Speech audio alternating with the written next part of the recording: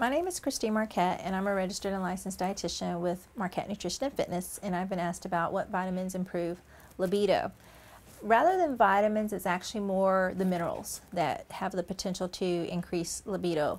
Oftentimes, if a person is deficient in zinc or in magnesium, those are both minerals, that will actually lower their libido. So it's important that you have adequate intake of both of those items.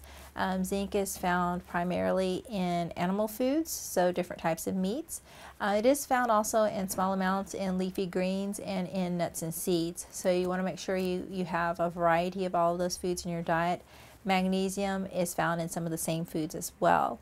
A sure way to make sure that you're getting adequate magnesium and zinc is to make sure that you take a multivitamin / mineral supplement. That will ensure that you're not just getting vitamins, but you're also getting those minerals.